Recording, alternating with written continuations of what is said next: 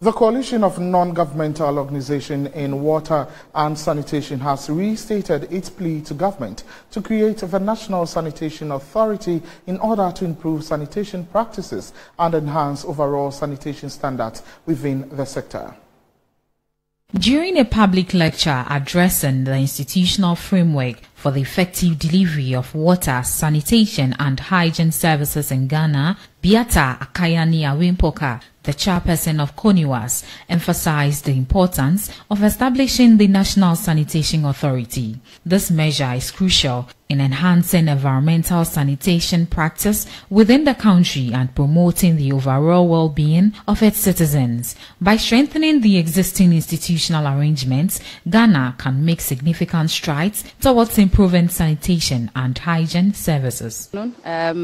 So for CONIWAS, the main purpose that we were looking out for was to actually understand the institutional framework for water, sanitation and hygiene service delivery and its implication for national development. So our main aim was to really look at, is it important, what is the existing institutional framework for wash delivery?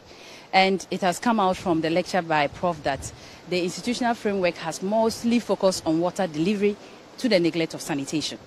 So it's come out that there are lots of fragmented institutions from the ministry, agencies and departments at both national and subnational levels where they are implemented, some are implemented, and the realignment is quite important. It's really imperative for government to really look at the realignment of the various institutions and their mandates for water delivery.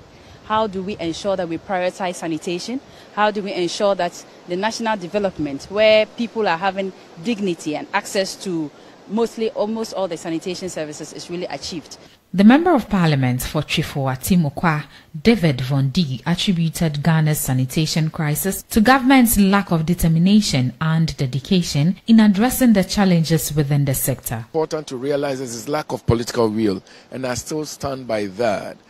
I remember His Excellency Nana Addo Dankwa Akufo-Addo declaring that Accra will be the cleanest city in the first 6 months, or if you like, first term of his administration. Unfortunately, Accra is becoming more dirtier and dirtier, and that's a very common knowledge that we all know. And if we have the will to clean Accra, we would have cleaned Accra, because we sunk a lot of money into, managing waste. Some $43 million and so forth and so on are gone. Accra is getting dirtier and dirtier. It rained yesterday, and I'm sure you all witnessed the kind of garbage we saw in our environment. Absolutely uncalled for, very horrible situations. We all saw it. And I believe that, the just ended regional minister, Henry was doing very well when he started. Unfortunately, I don't know what happened. He just went off, and everything just got bad again. My opinion is that the levy, the waste levy we take from the people must go back to the people, and the people will be encouraged to work and to clean the cities.